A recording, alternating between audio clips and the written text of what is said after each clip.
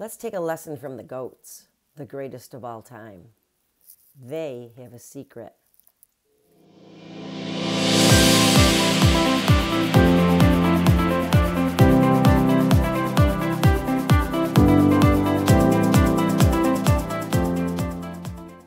Hello, everyone, and welcome to the Air Hug Community Podcast.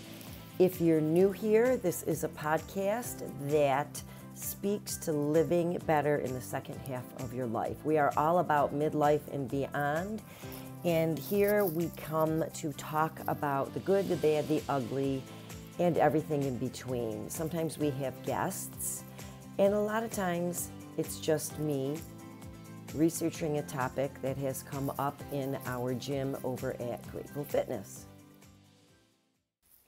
Hey, are you ready to get started? First of all, I have to let you know that, and this is funny because it's going to come up later, but we are under construction here. We are living without a kitchen, and there is construction going on building the new kitchen, and sometimes it gets loud. It's completely out of my control. So do me a favor, give me a little grace, and let's just go with it. Okay, so who said it first? Trust the process. I'll get to that in a minute. But the secret that the goats know, the greatest of all time, is that they do have to trust the process, to put in the work and do the practice. And I also may add that they understand the difference between doing the work and doing the work with intense focus.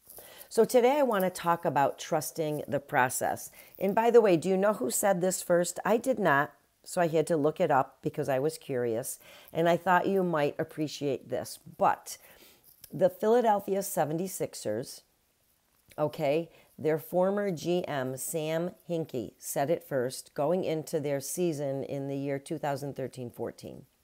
So they were coming off of a losing season, and Sam devised a plan which included drafting a team that would incorporate a star player. His thought was that they only have 5 players on a team, on a court at any one time, and that a single player actually can have a huge impact. And so his plan, which seemed counterintuitive from the outside, included trading away some of his top players so that he could get the top 3 picks in the draft. He had this plan, he stuck to it, and he focused on building his team player by player. So that's what started the trust the process movement, if you will. And you can often hear 76ers fans chanting this. I did not know that. I'm not a 76ers fan. I'm not even an NBA fan. But I am a fan of the GOATs, the greatest of all times. And I am a fan of trusting the process in order to make a change in life. And this comes up a lot. And the reason I'm doing this now, this time of year, this is coming out in March at a time when maybe people are frustrated with the changes that they wanted to make at the beginning of the year. And this might be the time where people actually stop trusting the process and abandon whatever it was they were doing in order to jump on something else and try something different because they didn't trust the process long enough. So that's why I thought this would be a lovely time to have this conversation. However, if you're listening to it at a later date, of course, it's applicable anytime. So what I want to say is we're going to talk about trusting the process when we decide to make a change. And like I said, typically this happens in the new year, and at some point in time, people quit on the process because they haven't seen what they want to see. And that can happen for a number of reasons, right? It could happen because they haven't actually been putting in the hours of work, or they haven't been focused on what they need to be doing when they have been taking those actions. So this involves putting fear aside and doing the small actions that consistently align with your desired change. So 2 areas where we commonly fall short are sticking to an exercise plan, right? Or following a healthy eating strategy. And so I bring this up because these are conversations that midlife women have pretty much continuously. And I won't even say, I won't limit it to midlife. I mean, I've been hearing this conversation from women since about the time that I got to college, maybe even high school. But since this is a midlife podcast, we're going to keep it in the context of midlife living. Okay, so let's talk for a minute. How long does it take to master an action or to make an action into a habit? So, we first have to recognize that the changes that we want to make are not something that we're doing for a 30-day challenge or a 21-day fix. These are changes that we have to recognize need to happen for life. So let's go back to the GOATs, the greatest of all time. Think like Serena, Michael Jordan, Tiger Woods. They had to put in the time and the effort to be focused on what they were doing, right? So it's time and effort. They had to do that in order to get where they wanted. Now I realize that healthy living, which is basically what we're talking about when we brought up the two things before, right? Being consistent and focused with an exercise plan and healthy eating. But basically we're talking about maximizing the quality of our life here. For them, that was their job. And dare I say, for you, it's your job as well if you choose to be more healthy, if you choose to live a certain way. Now, I recognize that you don't have to choose to do that, but that's another story. So Malcolm Gladwell, who wrote the book Outliers, and if you haven't read that book, it's a very interesting read. He postulated that it takes 10,000 hours to become a master at anything.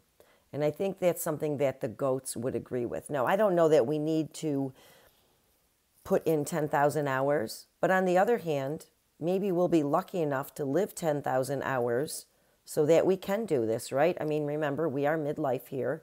So when we focus on this as a life plan versus a 30-day or 21-day fix, it takes on a whole new realm. And I want to speak to a minute about focus. And this just reminds me of being a little kid. My mom would give us a list of chores on Saturdays, and we would have to do them. And one of the chores was vacuuming certain rooms. And I can remember doing this as young as probably like age 10. But, mind you, I grew up in the 60s and 70s when people had a lot of kids and kids were expected to do chores. I don't know what it's like now, but that's what it was like then. And that's what it was like with my kids. But anyways, vacuuming. This sticks in my head because my mom used to say, when you vacuum, we don't just go through the motions. We actually make sure that we get in all the corners and we do it in a fashion so that we get the entire floor clean. So it takes focus. That's the point I'm trying to make. And I don't know why, it just struck me as funny, so I had to bring that up. Okay, so how about talking about how long does it really take to form a behavior? Okay, well, I found an article out of the European Journal of Social Psychology, a study that was done or published in 2009. And the short answer to this is that it takes between 18 and 254 days to form a behavior. And it takes an average of 66 days for that behavior to become automatic. So here's what I want to point out, and this is why I do not like challenges. A 30-day challenge or a 21-day challenge is just not going to do you any good because it's not going to become automatic. And when the challenge is done, you have no motivation if that were your only motivation, right? So let's talk about this phrase that I think we've all heard, that it takes only 21 days to form a habit. This, folks, is urban legend. What it really is a misinterpretation of a book published in 1960. Wow, that's the year I was born. Whew. Okay, anyways, the book was called Psycho-Cybernetics, which I think is a pretty futuristic title for a book published in 1960, don't you? Anyways, it was by someone named Dr. Maxwell Matz. And 21 was a situational observation that was made by him and the people that he worked with. And this situational observation actually became misinterpreted and adopted as fact. And so that's where the term "it takes 21 days to form a habit" comes from. And you can forget about that now. So let's go back to trusting the process. So speaking of kitchen renovations, which I'm living with right now, I want you to picture yourself, if you haven't, or maybe you've already done this. I'm living it right now, so I'll give you my scenario. We are living amongst dust and dirt and plastic tarps and different traffic patterns in our house. We have a makeshift kitchen that goes between our laundry room, our coat room, and our dining room and our basement. And it's kind of like a mash unit. If you want to cook something, you literally have to go to like all four of those places to gather up what you need. The sink is in one place, the fridge is in one place, the oven, we're lucky to actually have an oven, but it's also on another floor. But anyways, thinking about that, right? And so it can be a little inconvenient, to say the least, but I am trusting the process because I know that it's going to give rise to a new awesome kitchen that is definitely going to be an improvement on the old one. So my point is, I'm learning to trust this process, and we're only 3 weeks into this process, which is definitely going to take 2 to 3 months. So that's just my little,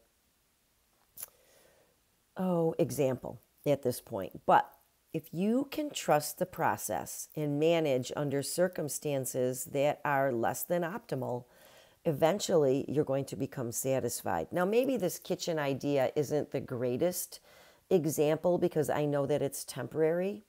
And if you're trying to make a change, here's the difference, right? If you're trying to make a change, I want you to go back and think of those 10,000 hours because we're making this change for life. It's not a temporary situation.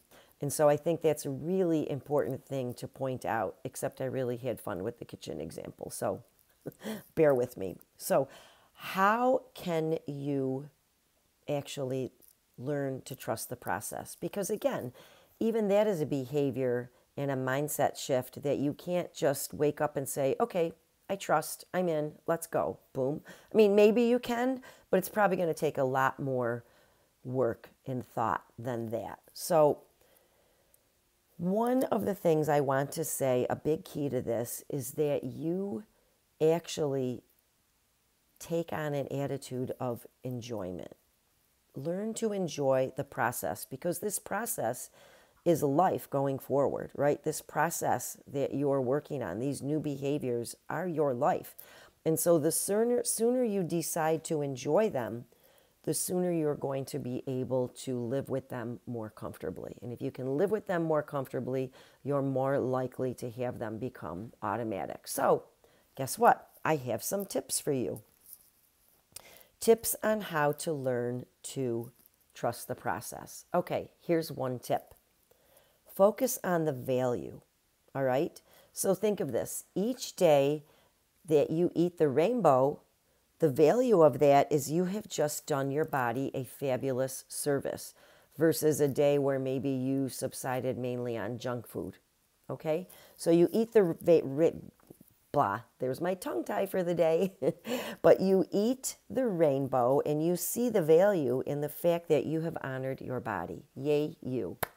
Got to clap on that. All right? All right.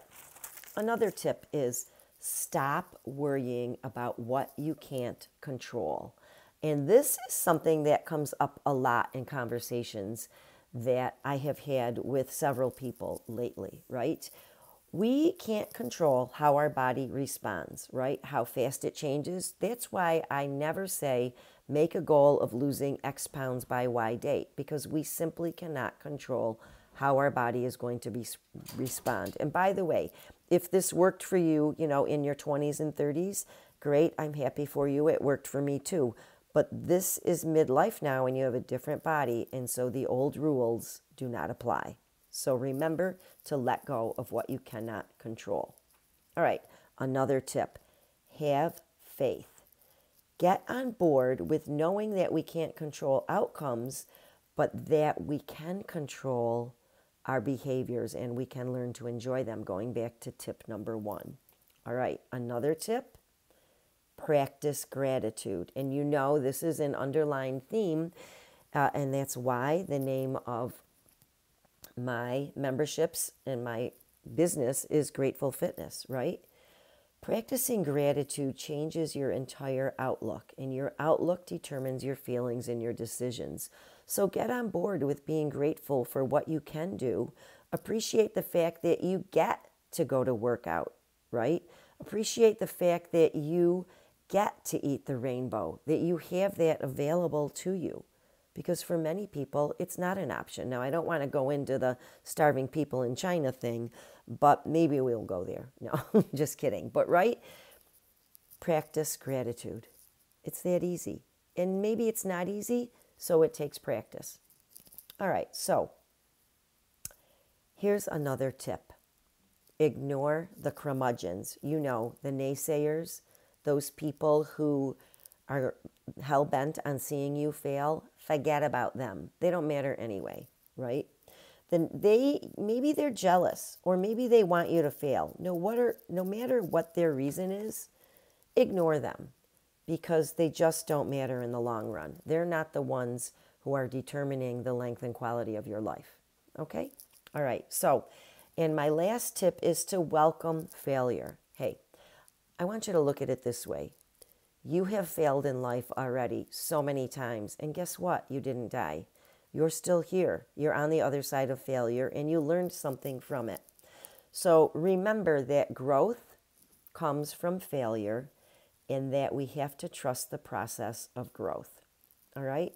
And remember this, it's not supposed to be easy, right? Change is never easy. Doing the same thing is easy, but doing the same thing will give us the same results. We know that. So we have to be willing to change. We have to be willing to trust the process. We have to be willing to fail and welcome that failure and see it as a sign of growth. So, yes, it's uncomfortable, and it's okay. It's fine. Life is not comfortable. But anyways, maybe this was too serious. I don't know, but I think it's worth revisiting. And this is something you may want to just, bookmark this, save it, save the link, and come back to it every now and then when you get a little bit discouraged, especially when you have gotten sound advice and you really want to look at fast solutions. There are no fast solutions, okay? Living a better life requires changing your habits for life and sticking to them for life. So listen, let's have fun with this, right? It doesn't have to be a Debbie Downer. The whole idea is to learn to enjoy trusting the process and to go with it. So I hope this helped you. It certainly helps me. And I do rely on these tips myself in order to get through these days. I mean, come on, some days, yeah, all I really want is a hot fudge sundae. And I'm not saying I'm never going to have one. I'm just not going to have one every week or every day. So therein lies the difference. Listen, if this helped you, feel free to give a rating over on whatever podcast platform you're listening to, because ratings and reviews are the lifeblood of podcasts, and it is my goal to get this out there to as many midlife people as possible so that they too can go on living the second half of their life in the best fashion possible. Anyways, I will be back next Tuesday with a new episode here on the Air Hug Community Podcast. Thank you for listening. Ta-ta for now.